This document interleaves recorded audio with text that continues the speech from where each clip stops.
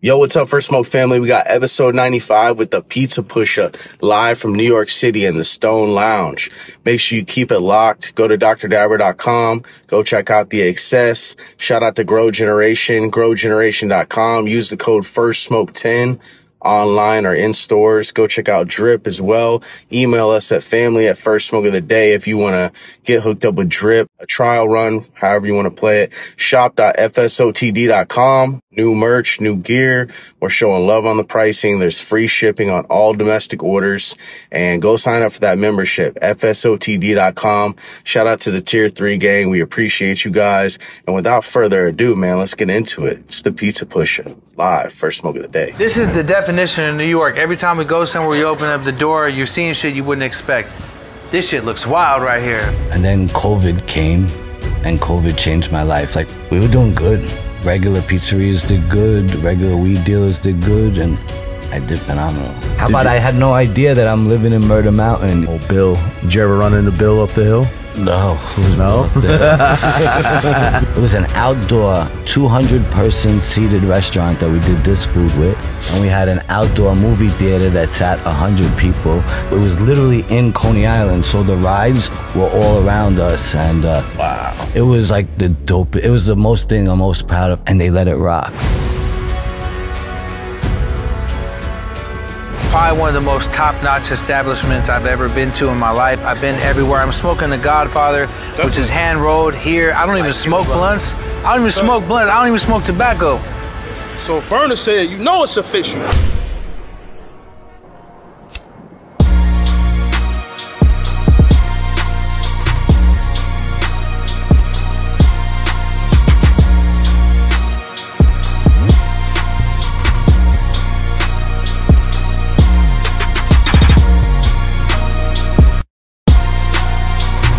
Yo, what's up, everybody? We're back again, episode 95 today. We got a super special guest in the building. He's welcomed us in his lounge. We're live in New York City. It's your boy, Pat Gods. I'm here with my co-host, as always, Blackleaf. You already know. What up, what up? And we're joined by the Pizza Pusha. Yo, yo, yo. Live from New York City. Here we are. And man, thanks for having us. My pleasure. This is amazing. Styles, too. Like, I honestly didn't even know they asked me if Styles could do a podcast. Yeah. I'm not even sure if they told me what he was doing. Like, I know Styles for like 20 years, and he's always been like the same exact person. And I literally would do anything they ever called me to ask him to do. If I could do it, I'm going to do it. Straight up, man. Thanks for allowing us to do that as well, because that, just a special dude right there. Yeah, I enjoyed sitting through his podcast. Man, his interview. Special talk, special guy, a special energy, and that's what you seem to be curating out here in New York City. Yeah. Yeah, this is our 7th location. You know, we have 7 of these around. That's what they're, you know, as I'm doing my research, there's multiple locations. Yeah. What different specialties in each? Each one is a different, each one is a different vibe. Like, this is a supper club, live music. We have like a nightclub vibe downstairs. In Brooklyn, we have like, we're across the street from the beach. So we have a beach house that has like a 3-level outdoor space. It's really nice. 2 floors inside. We have our original place is on East 4th Street. It's just a regular basic restaurant. You know, it's beautiful, but it's just a regular restaurant. Then I have one opening this Thursday in Philadelphia. I have one in New Jersey. I have one in the Catskills. And I feel like I'm missing one, but I feel like I'm missing one. Oh, the Bronx. The Bronx. I was missing one. And I bought one yesterday with my 420 money. I went and bought one in the Bronx.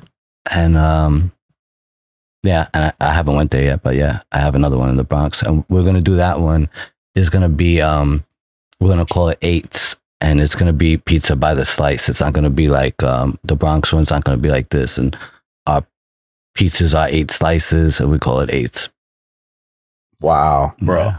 This is an experience. Yeah. You're outside New York, you open the door, and you are completely somewhere else. Yeah. And you walk down this hallway that it almost like transforms as you go through, and then it opens up into this, which is, I mean, this is a dining experience. Even if you had weed out of the equation, this is an epic experience. But this should be what weed you know, this should be involved in weed. Like this should be what weed is, like, or part of it. Yeah. I love the fact that we don't sell liquor.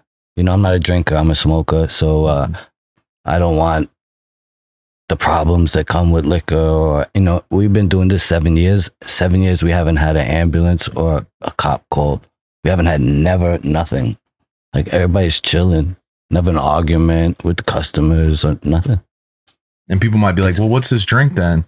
This is actually a medicated drink. It's THC infused, yeah. And it's phenomenal. Much better than liquor. Tastes amazing.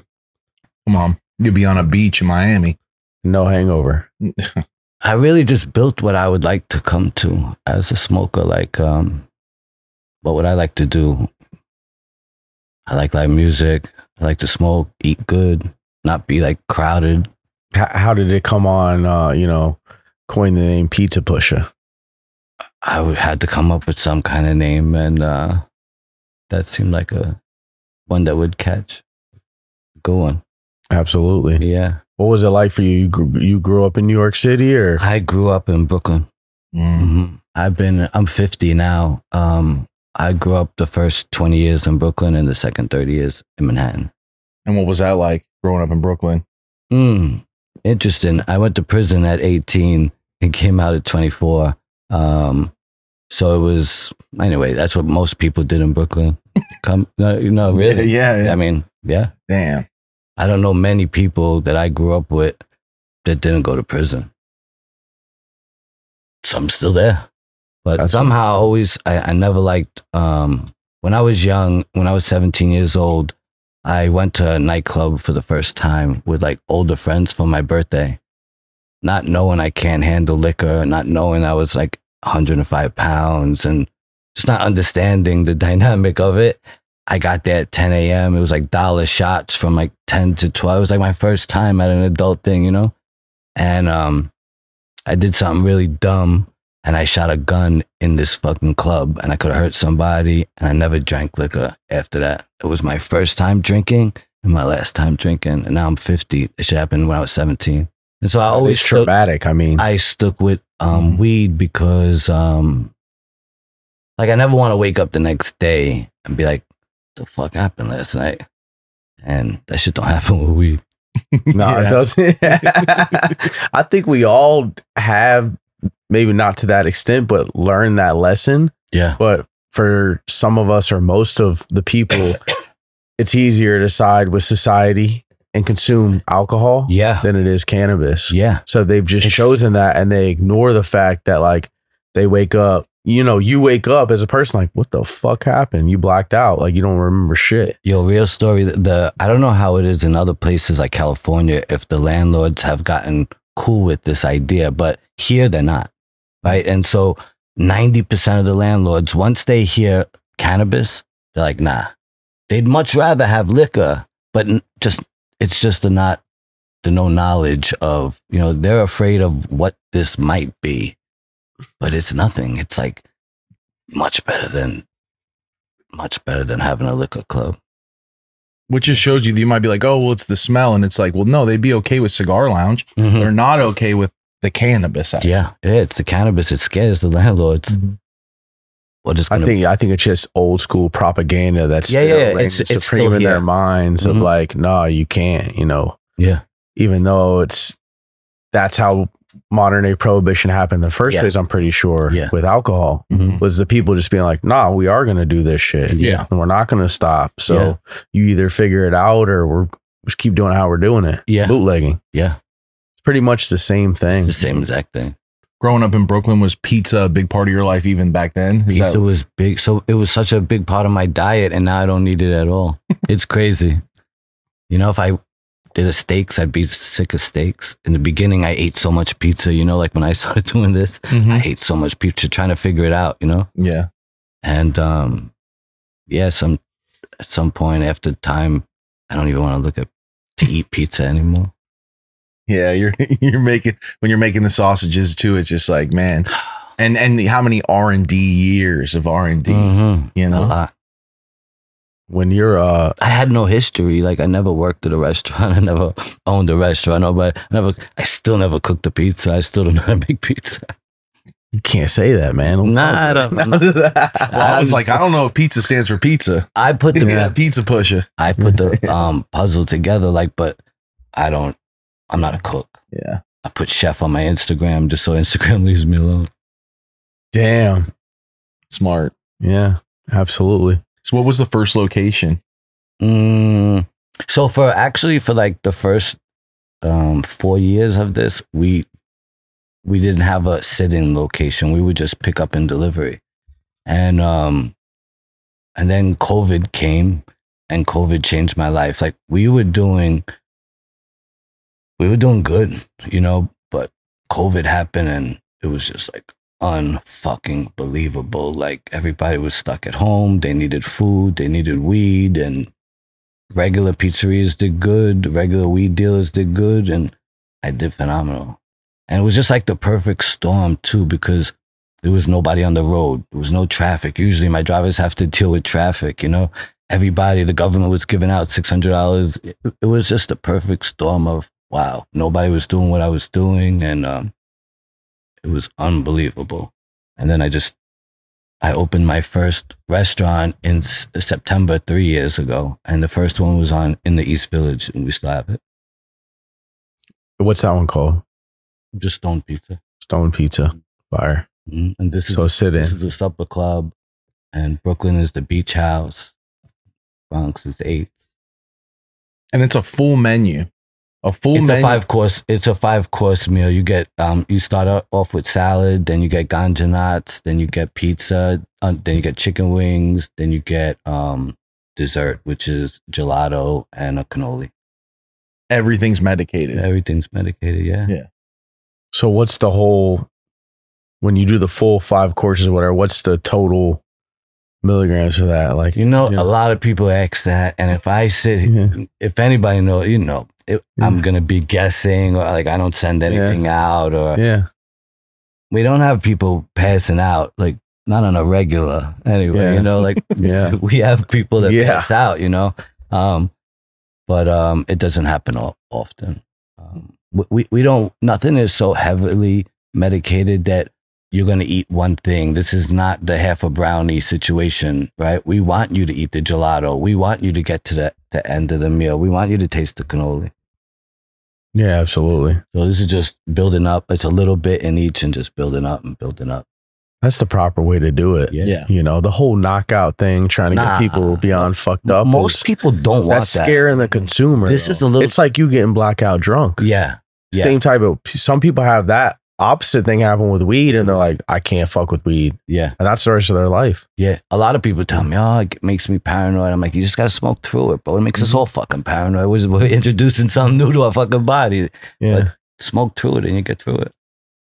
Yeah. Find what works for you too. At this stage of the game, you can, different strains do different things. So many options and ways to. You can find what's cool for you and stick to that, and, explore when you are a little more, have a higher tolerance. Yeah.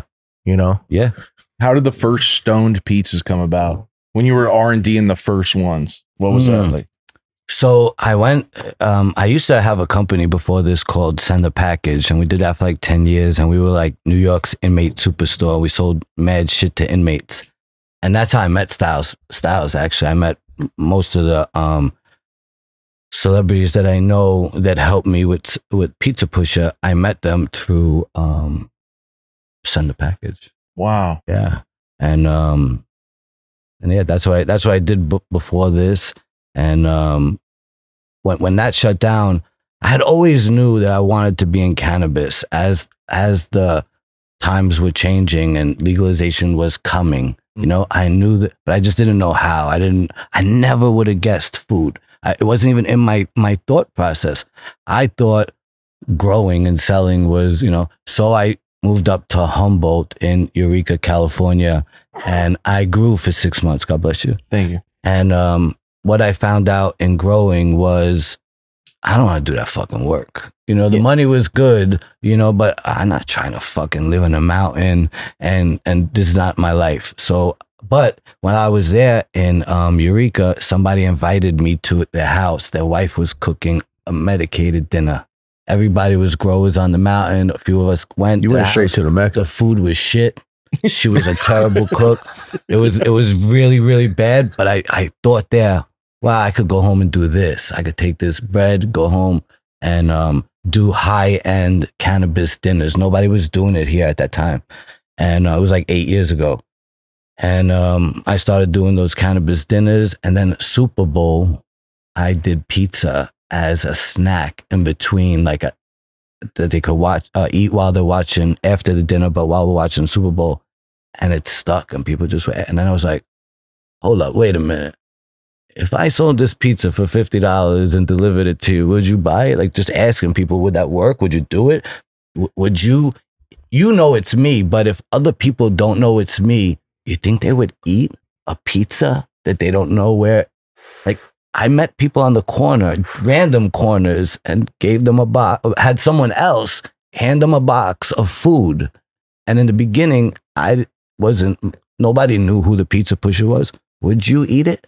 It was something I was thinking, like, I'm not sure if people are going to ingest something that they don't know who made it and where it was made, but they fucking did.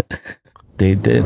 Yo, family, if you want to know where to get all the dope exclusive merch you see us rocking on the show, go to shop.fsotd.com. It's free shipping on all domestic orders. We're trying to hook up the whole family. We want you guys to rock the merch and show us you're a part of the family. All the ashtrays are on there. The lighters are on there. The trays are on there. The Stonewash hoodie is on there. The Family Ties tee is sold out. You should have moved quicker. And also, yo, tag us in photos. Let us know you're rocking the merch, you're rolling up on the tray, you're watching firstsmokeoftheday.com. Let us know how you first smoke of the day. Hit us up on Instagram, first smoke of the day.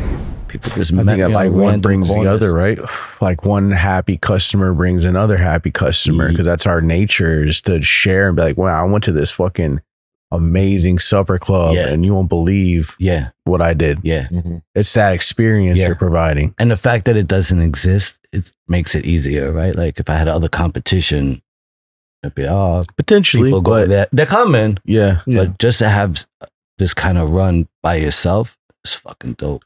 Well, it doesn't surprise me that you just told me that, because you literally went to the Mecca NorCal where this shit like really started, like for the US at least. Like, and you know, those people up there are like deeply rooted into this right here. Yeah. So I'm sure you learned a ton. That's like the whole town. That's what it's all about up there. Like if you're not doing that, like you're fish out of water. Yeah. Like, what are you doing? You're doing some kind of trade that's for that. Yeah, you own the grow store, you like electrical, something like that. You're either growing up there, look at that lighter, or you're doing something in lumber, like, you know, with the big ass trees. No, absolutely. What put you to be keen to know I'm gonna go up there and try that? Just somebody had an opportunity and said, come out here and grow, or nah, hell no. I went did it all on your own. I did it all on my own. I rented a house for 6 months and I did the whole thing. Upstairs was my grow. I had like a 2-story ranch, and I lived downstairs, and I imported people to help me from New York, like, and they would stay like 2-3 weeks and then go back home, and somebody else would come. And it was a good time to clear my brain from coming off of Center Package and having to shut Center Package down. My brain was like discombobulated, and it was a good place to get focused again. But damn, I don't want to live there.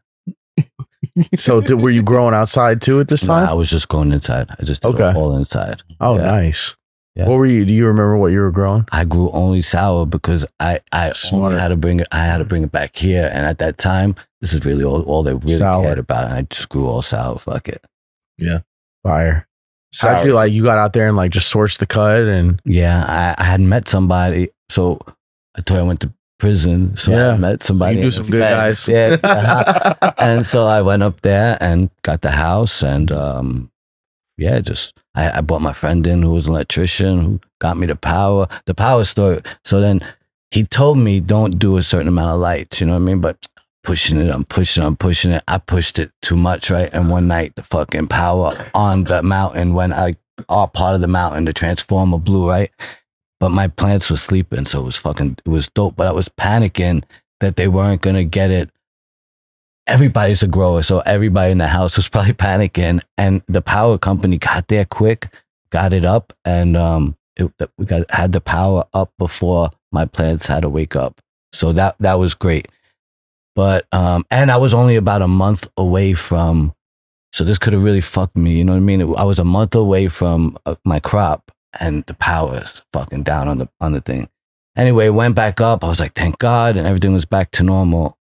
A month later, or the day that the crop is ready, I wake up that morning, I'm looking at the plants. I'm like, I tell these two girls that are there helping me, I'm like, wake up, it's happening. Today's the day. Like we've been waiting for this day, you know? And I had to go into town and get some trimmer things from the store. When we come back, there's a fucking guy with a pickup truck, PG&E, in my fucking in front of my house with a big ass camera, and he's taking pictures. I'm like, God damn, what the fuck is going on? I said, can I help you? He said, do you live here? I said, no, I don't live here. My friend lives here. He said, well, I hear him talking on his phone before we have this conversation. He says that he's at an illegal grow and he's giving my address. Anyway, they traced the transformer thing back to my place. And anyway, the guy, now it's another roller coaster, right? My shit is done. It's inside, and I got this fucking guy in my front lawn. The girls are panicking, you know? And he says, look, you know, you can't steal the power. Like, I get it. My whole family are growers. I'm from up here. This is what the guy from PG&E, he's like, my whole family grows, but I work for PG&E. You can't steal the power, and you can't blow. We got to get paid for the transformer and blah, blah, blah. So he says, like, it's like a $10,000 bill. And who I had the name of the electric under some girl's name. And she's like, whatever her name is, to say, Betty's going to have to pay $10,000. And I'm like, well, Betty wants to pay the $10,000, but Betty's money is in the plants inside, you know, today's the day. This fucking guy said, look, I'm going to go to lunch right now. Come back in 45 minutes. What you do with those plants is on you. I had to run quick to town, rent a fucking U-Haul truck, get the fucking plants, get them, bring them to the fucking guy that I had the dinner at his house so that I could cut them and then package them and then bring them back here. Fucking and great. I was like, you know what? Did he give you longer than 45 minutes? Nah, I don't really know. Like, you didn't see him come back or nothing. There was a blur. We were gone by the time he came back. Yeah. And that's anyway, that was like, you know what? I could probably find an easier way to make bread. Yeah. What a ride, huh? Not just one story. Yeah. Holly. Yeah. How about I had no idea that I'm living in Murder Mountain? You know, they have this Tweakerville. I had no idea, like, they were killing people on the regular, like, you know, growers. Like, there's all people involved. The girls would come and they would be scared and they would be like, I'm like, nah, it's nothing to worry about. Like, you're not worried about living on this mountain? There's no lights at nighttime. It's like, there's only one other house past us. And I wasn't worried, but then I watched the fucking Murder Mountain shit. I was like, oh shit, girls were right. Yeah. I mean, there's a lot of mysterious things going on up there. Yeah. Sure. You hear some plants named after people, you know? Jeez. Some strains. Oh, Bill. Did you ever run into Bill up the hill? No. No? Yeah, exactly. You were there just kind of hunkered down, huh? And we're just going back and forth. People were telling me, don't talk to people. Like, don't go out to eat. They're going to hear your fucking voice. They're going to know you're from Brooklyn. Yeah. You're gonna don't go get on Tinder. Don't meet girls over here. Their cousins are, you know, I mean, like, you're going to set yourself up. So I really didn't, I didn't bother with too many people. Yeah. What a fucking ride. Yeah. I think a lot of people, you know, in that time and era or whatever, like, you know, move out to Cali at least, or, you know, Colorado. Yeah. And try something. Yeah. Have a stab at it. At least someone in the family at this, during these times, you know, just because of the progression of it. And now it's just coming to every state. Yeah. How do you feel about that? You know, it's here in New York heavy. I mean, it's everywhere. We're thankful for New York. The last few years, the 420s have been fucking amazing. It brings people from literally everywhere right here. And we're, you know, what better place to enjoy it that can hold so many people. Yeah. You know, it's exciting, and it's, a lot of people are not going to make it. A lot of people have already not made it. I've seen people open and close already. It's happened. If they watch what's happened in the other things, they would see. I wouldn't have gotten into this just to sell weed, you know, because I know we would have been at this point eventually. $30 eights, people like weed every corner, whatever. So I used pizza as my niche to become the biggest weed dealer in New York. You know what I mean? I think it's a concept, and that you're giving it now a physical experience with other people. When the US, like if you go to Amsterdam, first thing you're thinking, right? Yeah, the first thing you're thinking is, well, not with the pizza necessarily. You stay true to like who you are and where you are, and that shows, right? And that's where it widespreads in from there. I feel like you start where where you are and what you know, and it just goes from there. People adopt it. And if you go to Amsterdam right away, you're like, well, fuck, this is what the US is missing. There's nowhere to smoke and hang out and socialize and get to know, oh, who are you? Where are you? Oh, you're from New York. Oh, and then see, oh man, I met this guy. We got a lot in common. It's crazy. I'm going to stay in touch. You know, one of the dopest things that I, in doing this and having the restaurants was not last Mother's Day, the Mother's Day before that, we had 3 generations. Like at the table, there was the grandmother, the mother, and then the daughter, and they were all having, and I'm like, I told my employee, my manager at the time, I'm like, where else would you see this at? You can't see this nowhere. Like, where could you go with your mom and your grandmom, and they're all smokers and having, like, that's fucking beautiful. Like, that's touching. It really is. Yeah. And they go back happy, friendly, dope, calm. Yeah. Good combos. It's all good stuff. Nothing that's been bad, you know. And it's the same thing for men as well. I could see that happen. That's special, man. Yeah. That's something, that's really what you do it for. To see stuff like that and to be like, I'm happy to have people like this come enjoy. Hell yeah. This thought that I once had that's now happening all over. Well, when I see older people come, like if I see an older couple or people like in their 60s or 70s, I go up to the table like, how'd you hear about us? Like, how'd you get here? You know, sometimes they tell me my kids told me about it. They told me to come, you know. I'm like, that's fucking so dope. Smart. Yeah. And he's curating different experiences. Not like, well, here's our place, enjoy it or don't. Well, a lot of people have come to all of our places. You know, I'm curious now. They just come to the next one, and I open up something else, and they'll come and experience that place too. Because look at it. I mean, 2 years ago, I did a sick place in Brooklyn, Coney Island. It held 6,000 people. We did Locks concerts. We did mad shit there, but we had it was a restaurant. It was an outdoor 200-person seated restaurant that we did this food with. And we had an outdoor movie theater that sat 100 people that we would show movies, and people would smoke Godfathers after the movies. And it was surrounded by it was literally in Coney Island. So the rides were all around us. And wow, it was like the dope. It was the most thing I'm most proud of. And they let it rock. They let it rock from April 1st to October 31st. I'm talking about, we'd have thousands of people in there. You know what I mean? That's a long time. Yeah. And they just let it rock like I had a permit or something. You're pioneering. I just did it and it worked. Yeah. You're pioneering. When I got into it, I never thought I'd make it to October. I thought we'd get a couple of months out of this, make some money. They'd shut us down and we get some good press out of it. And that's how it would end. I was amazed that we made it to October 31st. That's what we're missing. Halloween. Movies, outside, smoking, socializing, indoor experience. Yeah. He keeps creating these different experiences. How do you come up with like the next concept? I just smoke, really. My next thing I really like to do is I'd like to open up a hotel or like a resort type of thing, like where you stay and there's a restaurant and lounge, like all of it in one place, you know? Hospitality is the game. Yeah, man. That's amazing. I mean, it's so dope to see all these entrepreneurs. If I just sold weed right now, I'd be scared. Yeah, I'd be scared right now if I just sold weed. Like, I would think the end was somewhere close.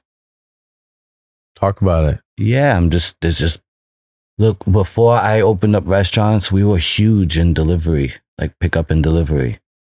that shit almost dwindled. You know, like if we were just doing that, we would be out of business. Nobody wants to wait an hour for their weed anymore for the delivery service to come. They go to every corner, and every corner sells like $30 eighths. And that's another thing, is like not everybody wants the best weed. Like I do, but the majority of people in New York probably don't. Yo, so if you guys didn't know already, everybody's switching to drip. Terps are a really big deal in today's market, but most importantly, so is the flavor. So everybody's switching to drip and feeding their flavor. And if you want to switch to drip, reach out to us. Family at firstsmokeoftheday.com. Let us know. I want to switch to Drip Hydro. We're dripped out. We're right here, our favorite place to go, you know, where the pros go to grow, at Grow Generation. Over 60 stores nationwide, either in-store or online. Use our code FirstSmoke10. Family, get online if you're shopping for grow goods, FirstSmoke10, or in-store anywhere in the U.S. Tell them the First Smoke family sent you. We'll see you there. Yo, we got a gift from Dr. Dabber. It's an excess. Oh, that's nice. Yeah. I can gift.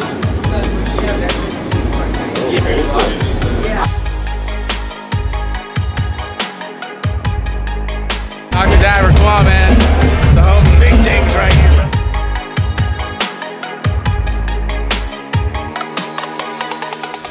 We went to the Takeout NYC, one of those little, like, it looks like the little red vans. Yeah. You just go to the window. And got our eighth of Basio gelato for $30. And it wasn't bad. Honestly, it wasn't bad.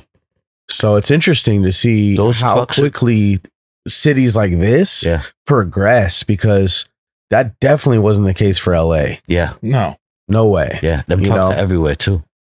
The what? Them trucks are I see them everywhere. The thing starting printed in my brain. The thing about those trucks is they're not safe. So I've hired doing these restaurants, we've hired people who have worked for all of those trucks, like throughout time. They've all been stuck up multiple times. Like, you know, it's real. The truck thing is really not a safe thing for anybody. They put a kid on there. You have a kid with inventory, with cash. Yeah. Like you're setting that kid up in New York City too. Yeah. All that. A lot of them that I didn't even think about that. Coming from Florida, you don't think about that as much. The wolves are out there. You just put a sign up here. Come. Yeah. They'll take it just for the inventory. Yeah, 100%. It's a lot of money. Another thing that's bad for the industry is they're killing these people in the smoke shops. They keep robbing the smoke shops, and like robbing would be one thing, but you're killing these fucking kids in the smoke shops for what? Yeah, executing them. Yeah, for no money, for nothing. Yeah, a little bit of nothing. One guy got like $500 for life.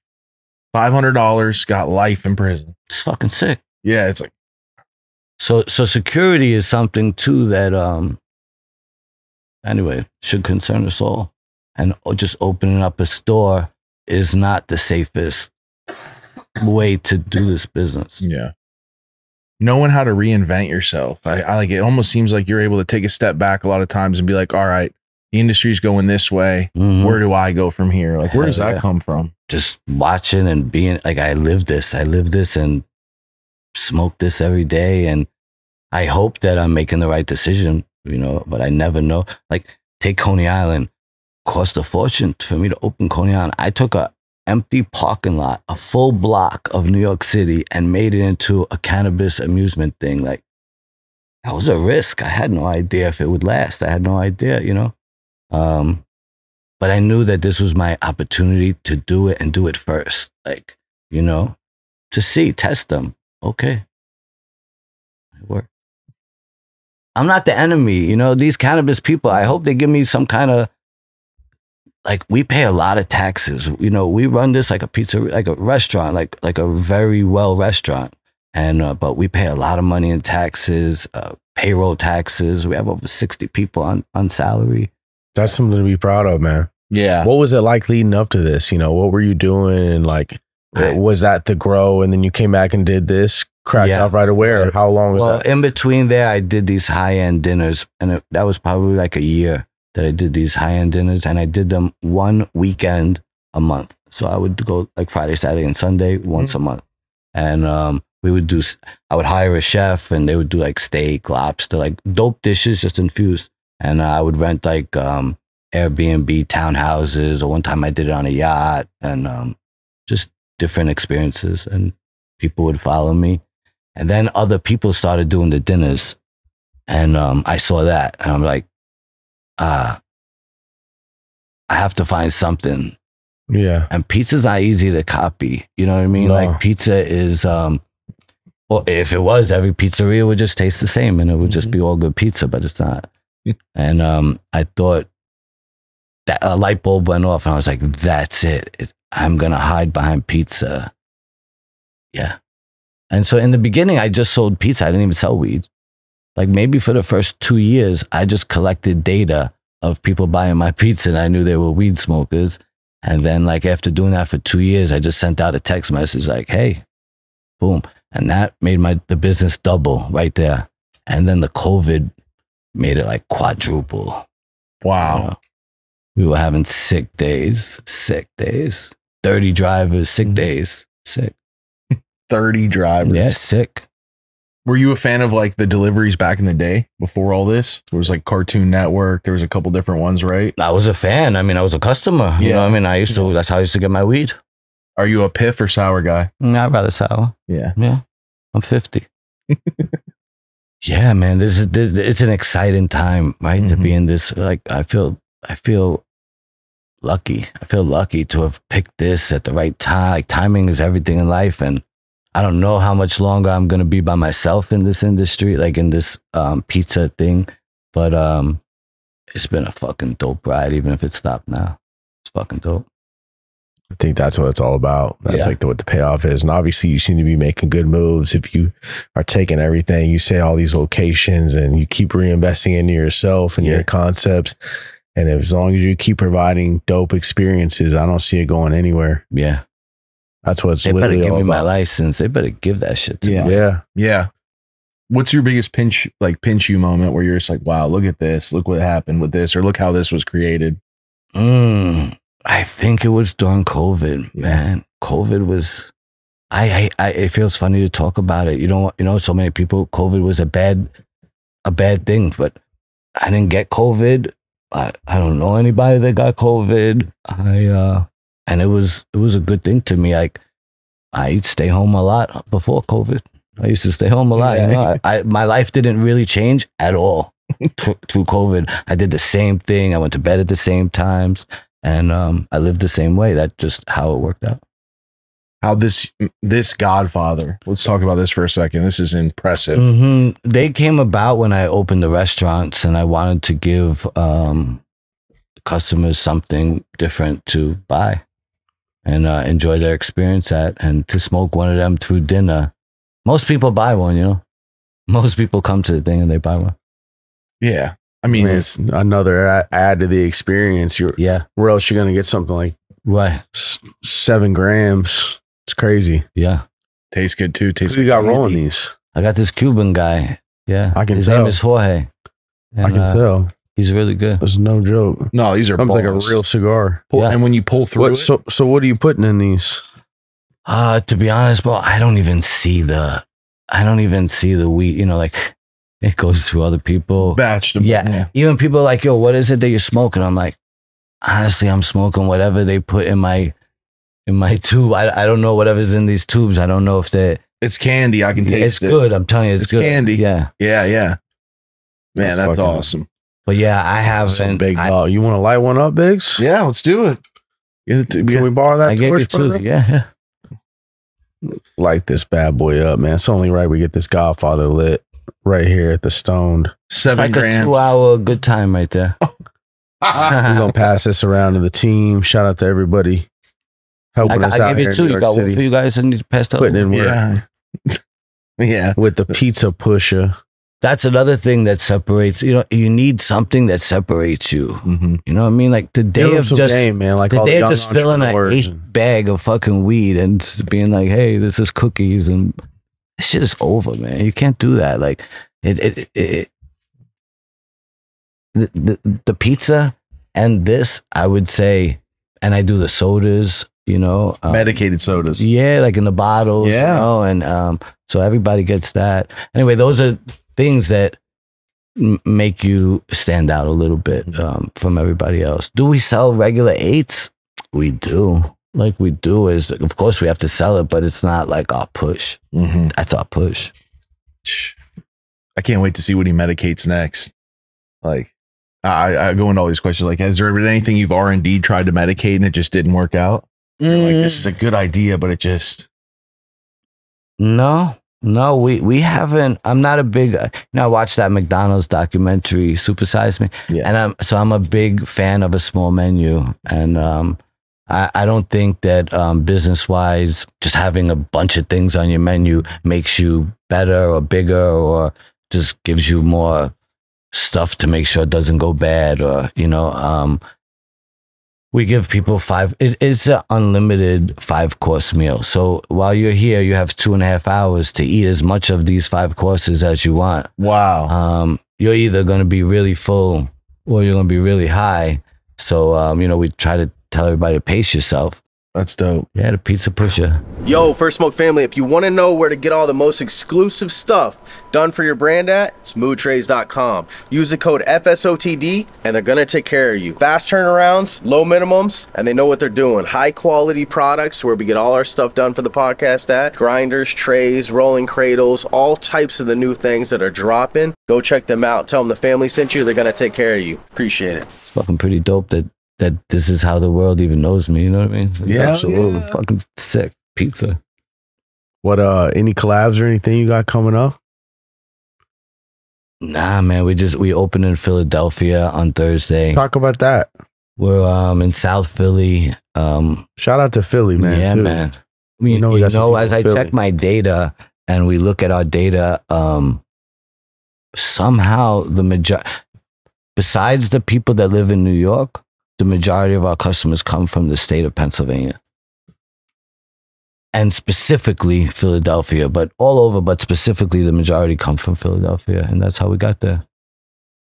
I'm hoping that Philadelphia it's a smart way to move. Takes the approach that New York takes and leaves me alone. You know, they have their own headaches, they have their own problems, things going on over there the same way we do.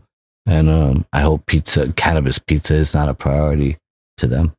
That's awesome. It's interesting too, though. That's a part of the pioneering you're doing, is that every situation's different. Yeah. Because different people involved. You know, and some people, for some reason, don't fuck with cannabis at all. Like zero, like none, you know.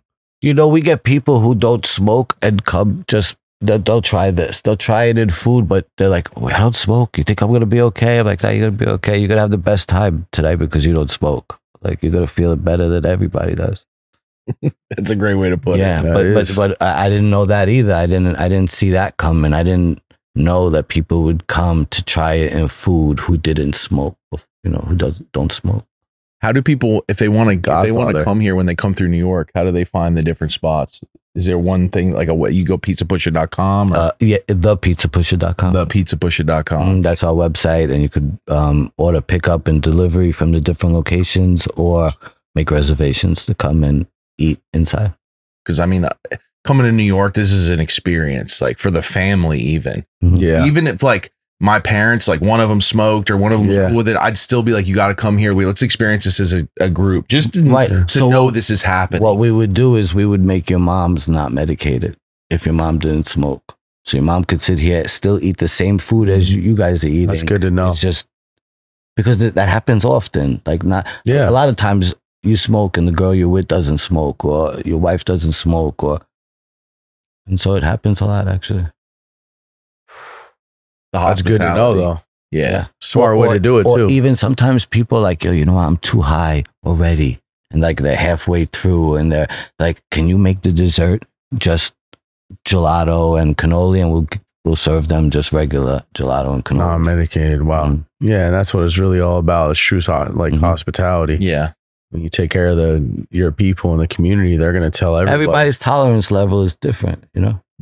No, and it's good to know as a consumer. Like, I'm good right here. Yeah. No reason to push it. You ever go to them Brazilian steakhouses? They have the red and the green. It's like something like that, like, you know, like red. Yeah. I'm redlining. Every time I go there, I leave there crazy stuff. Yeah, it's wild. Yeah. It's a different experience. Just like this Godfather. Oh, bro. See what you got, Biggs. That's the Tony Soprano right here. You know what I mean? Yeah. It's only right. What do you think's next? You got your eyes on location or event or, you know, I got anything? my eyes on a location upstate. It's 3 properties in one. And kind of what I was talking about before, like a resort, but not really a resort. The property is 12. I'd have to build 12 Airbnbs, cannabis Airbnbs upstairs. Downstairs is a 3-floor restaurant, and to the side of it, attached by a backyard, is an event space, and it's all one property. And it's upstate New York, like an hour and a half from here. And that's good. That'll probably be the next thing that I do. How about like Coney Island? Can we expect to see that again? So Coney Island, the reason I didn't do it again is I bit off more than I could chew at first, and I just had to run with it. So this was a property that didn't have running water. So to run a restaurant with no running water, I had to have people take the dishes to the Manhattan to my restaurant here to wash them every day, go back and forth. And there was no water. Imagine a bath. We didn't have no bathroom. We couldn't put bathrooms, so we had to rent like a trailer, like a movie trailer, like they would have on set. Shit cost me $10,000 a month for them to come and like clean it every day and like suck all the stuff out and whatever. It was like $10,000 a month. So them 7 months, the bathrooms cost me $70,000. Anyway, for those 2 reasons, the no bathrooms and the no water shit, I was like, I'm not doing this again. But look at how much money he's spiking the economy, the local economy. That many people showing a lot of up, opportunity too. Jobs. Now they're renting movie trailers for bathrooms. They're cleaning the $10,000 a month. Entertainment, travel, gas. I mean, it's like levels and levels and levels of this, and it's like good for them, the community. Yeah, exactly. It's good for everybody. You think that you'll maybe try to get a new location or like re-envision the concept? I'd really like to do some kind of hotel, something with a pool, something more long property, term. some kind of resort, like less of a gig and more of a ongoing thing that you can continue to improve. Yeah, it again, timing is everything. If you do it too quick, it's like it's too early. It's a lot of money, it's a lot of risk, and it's a lot of risk to put it. You don't know what town is going to be cool with it, not cool with it. Nah, you're right. Well, shit, man. What's the Instagram? You got any shout outs? My Instagram is Pizza Pusha, and our website is thepizzapusha.com. And that ends with an A, Pizza Pusha. Pusha. Yeah. Well, thank you for having us, man. I think we worked up an appetite. Oh, bro, I cannot wait. Thank you for coming. If I'm coming to New York City, I'm stopping here from every time. This has got to be the first stop. Yeah. Come to the Pizza Pusha Stone Lounge and get some gourmet cannabis pizza. Or some nice drinks, or you can get non-medicated if you're coming with someone that does want to get medicated and smoke some amazing weed. This is a spot in New York City. It's an amazing experience. Right when I stepped in, the whole energy changed and the experience began. And I've kind of forgot about the outside world since we've been inside here. So that's when I know like, oh, this shit is good. Word. So, I'd love to have you guys at nighttime. Absolutely. The show, 100%. music. Absolutely. And just so people know, there's cannabis legends that come here. Yeah. Like I see the pictures and stuff. Like you might be sitting next to pass a joint to somebody, pass a jar to somebody that is literally a legend in the cannabis space or the rap space or the creative space. Absolutely. Really cool. Yeah. Yo. Thanks again, guys. Absolutely. Pizza Pusha. We appreciate it. Live from New York City. We're at the Stone Lounge. Appreciate everybody. We're out. Peace. Peace.